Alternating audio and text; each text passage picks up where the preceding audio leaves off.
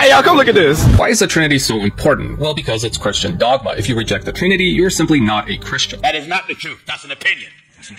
When someone has a man crush on Geno Jennings, you know it's going to be good. If you're not familiar with Geno Jennings, just look him up. He is a certified heretic and a joke. As I said before, so now I say again. Not believing in the Trinity doesn't mean you're not a Christian. The Bible doesn't tell us not once that if you reject the Trinity, you're not a Christian. This is such a low-tier fallacy, it's hard to take this guy seriously. Not only is this an argument from silence, but it's also what we've come to call in the apologetics world the exact word fallacy, which Muslim da'is are kings of committing, and apparently Unitarian heretics as well. If you believe that God is one person, then you have denied that the Father, Jesus, and the Spirit are distinct. And there is no way you can reconcile that with what is laid out in the scriptures. And this is life eternal, that they might know thee, the only true God, and Jesus Christ whom thou hast sent. You know neither me nor my Father. If you knew me, you would know my Father also. Jesus is making clear distinction between himself and the Father, now concerning the Holy Spirit. But when the Comforter is come, whom I will send unto you from the Father, even the Spirit of truth which proceedeth from the Father, he shall testify of me. Again, clearly distinct. Knowing this and still denying the Trinity puts you outside the bounds of Christianity as professed at Nicaea. Not believing what is clearly stated about the triune God affects your entire belief system and is a salvific issue. Now, salvation is for God to determine alone, but Unitarians of all kinds, as they vary in their beliefs, have crossed that line. Therefore, I will affirm what I said. Denying God is triune makes you a heretic and not a Christian. Not a Christian. Going through the comments, I often notice people do not have a proper understanding of the Trinity. No one has, to be honest. Understanding of the Trinity. I frequently see comments describing modalism, adoptionism, subordinationism, tritheism, or views that I would consider heterodox. So I will explain the Trinity condensed and somewhat simplified. I'm not going to cite any Bible passages or quote any church fathers, as this video would be way too long. Wait a minute. Hold on.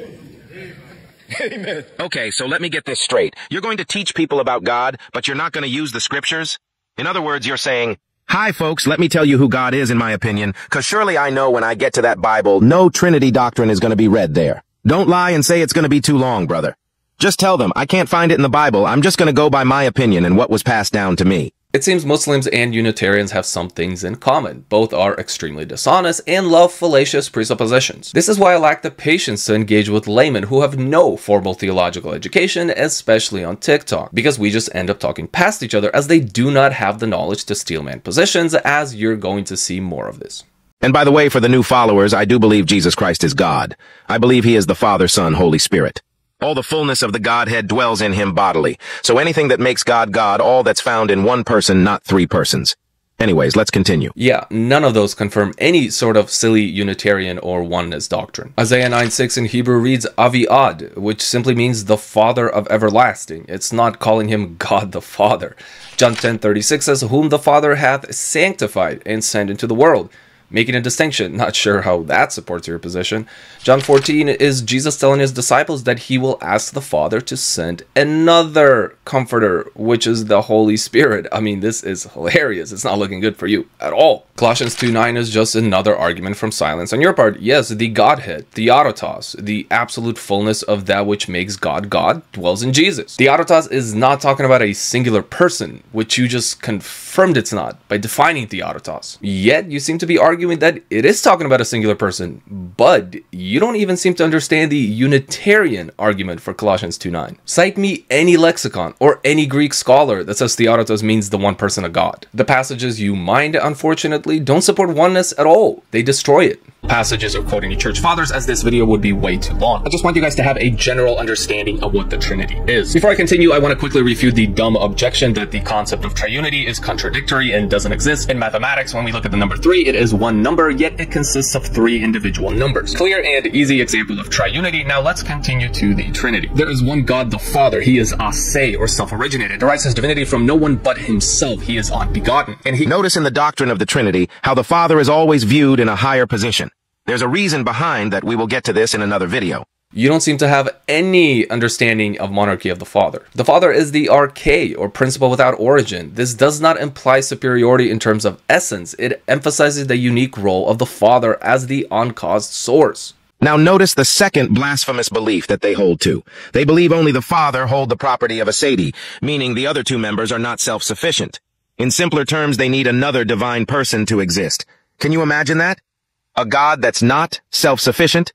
And bear in mind, the Bible doesn't teach such. Wow, that was a whole straw man and a half. The Father being autotheos does not mean that the Son and the Holy Spirit lack self-sufficiency. They share the same divine essence. You keep separating them and describing tritheism. You're attacking a position we don't even hold. And aseity is not an essential attribute for divinity, and the Bible teaches all of this. The famous John 3:16, for God so loved the world that he gave his only begotten Son, begotten of whom? The Father. John 14:26, but the Comforter, which is the Holy Ghost, whom the Father will send in my name. Clear distinctions and proceeding from the Father. John 15:26, which I cited earlier, confirms this as well. 1 Corinthians 8:6, but to us there is but one God, the Father, of whom are all things, and we in him, and one Lord Jesus Christ, by whom are all things, and we by him, monarchy of the Father. John 17:3, that they might know thee, the only true God, and Jesus Christ, whom thou hast sent. Again, monarchy of the Father, and the Father is clearly ase, as Jesus is sent by the Father, as he is begotten of the Father, as read in John 3:16. And he eternally generates his word, the Logos, and his spirit. So the Father alone is autotheos, the arche, cause, monarchy of the Godhead. You see, church, this is why Paul spoke these words, being moved by the Holy Ghost, that you should be beware lest any man spoil you through philosophy and vain deceit, after the tradition of men, after the rudiments of the world, and not after Christ. And what does he say after that? He tells us plainly that for in him dwelleth all the fullness of the Godhead bodily, and ye are complete in him, which is the head of all principality and power. Yeah, I addressed Colossians chapter 2 earlier, and I challenge you to cite me any lexicon or any Greek scholar that says theotos means the one person of God. So the Father alone is autotheos, the arche, cause, monarchy of the Godhead. Brother, you say the first person of the Trinity is the monarchia of the Godhead. Did the Bible say that? Did Paul say that? It does, as I quoted earlier, and here they are again with some more verses, as you seem to be sola scriptura. Paul teaches that the head of all principalities and power is Christ Jesus. He is not part of a Godhead like you teach the people, but the Godhead is in him. You keep going back to Colossians, as you seem to think this is your greatest proof. So once again, no Greek scholar or lexicon will tell you that theotos means the one person of God, which you defined earlier means that which makes God God. You refuted yourself. Please do some studying before responding to me.